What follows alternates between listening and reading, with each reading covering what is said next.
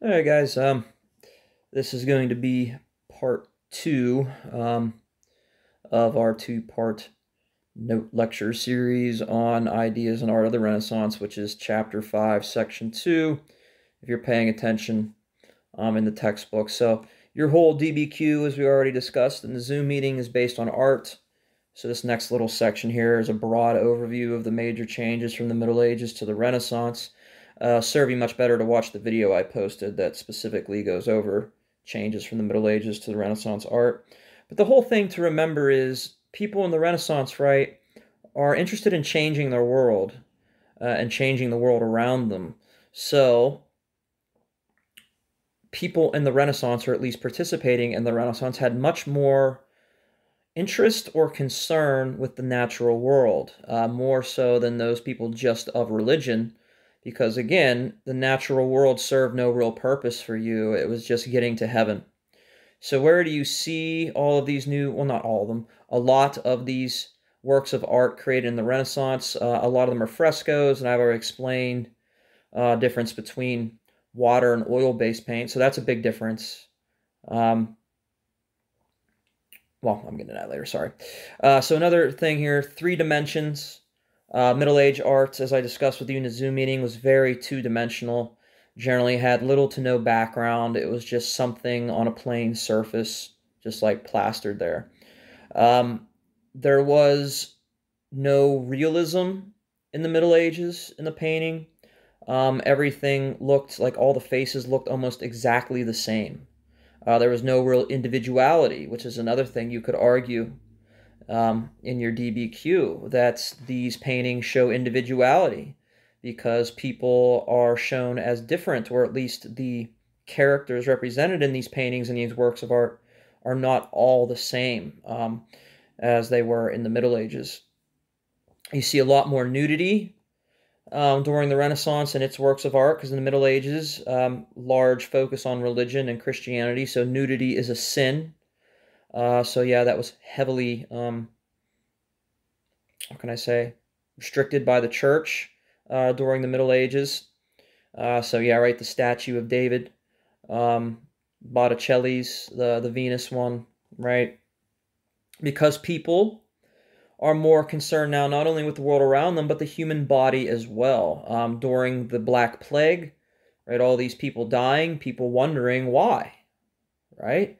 So not only studying the world around them, but the body, what makes the body sick? What makes it strong? Those sort of things. And you can see that in the art.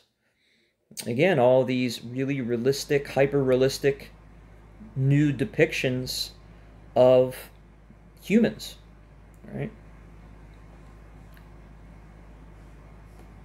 There's other things the video talks about in terms of differences, like symmetry, like the use of I can't remember, triangle dimensions.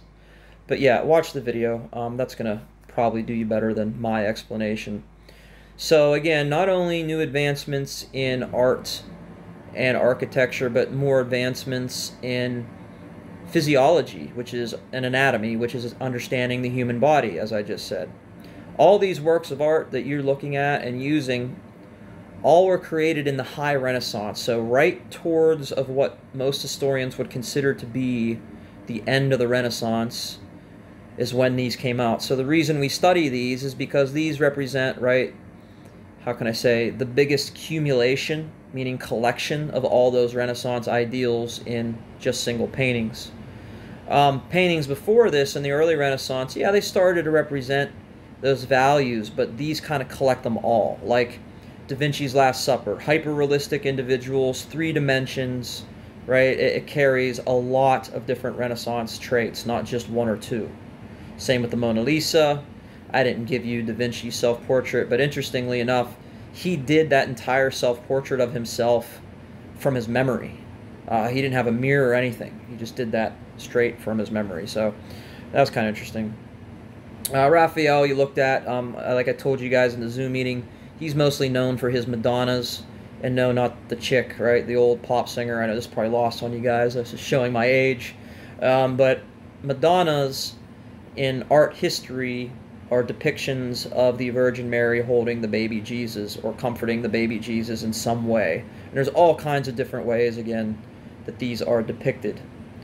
Michelangelo, you saw some of his works of art. He's sculptor, painter, architect, worked for the Vatican. Here's an example of a Madonna, right, which looks much different than the ones I showed you in the Zoom meeting, but it's still a Madonna because there is the Virgin Mary, and again, holding the baby Jesus. This is the one in the Sistine Chapel in the Vatican. This is actually oil on canvas, not water paint. Okay, Michelangelo, again, you're looking at the sculpture of David, but also Michelangelo hired by the Vatican, the Pope, to create works of art in Rome. So this is also on the Sistine Chapel. This is, this is Adam, and I believe God. I can't remember the exact name of this one. I think it's called just Adam in the Garden or something like that. But anyway, you don't need to know that one for your test. Okay, so the last thing we're going to talk about here is the spread of Renaissance ideals. And the first place those Renaissance ideals are going to spread to are to Northern Europe. So I believe there is an SAQ asking you to compare the Northern artistic Renaissance movement with that of the Renaissance. How are they similar? How are they different? So where we're talking about here in Northern Europe, we're mainly talking about the countries today of Belgium, Luxembourg, the Netherlands. So basically Northern Europe, or what is otherwise referred to by Europeans as the lowlands or the Low Countries, mainly due to their elevation with the sea. They're very low and flat. So big difference between Renaissance art and Northern European art will mainly be the things created or used to create them. So again, Renaissance art used mainly water-based paint because it's warmer in those climates, and in Northern Europe, like the Netherlands and Germany and those areas, oil-based paint, right? Because it's colder, oil doesn't freeze at the same temperatures as water. Most of the work were done on small little canvases. Like if you look at these frescoes created during the Italian Renaissance, they're huge. They take up the entire sections of walls and ceilings. Northern art is more of what Renaissance art is more of what we think of today, right? Just a canvas that you're in a room and you paint on, right?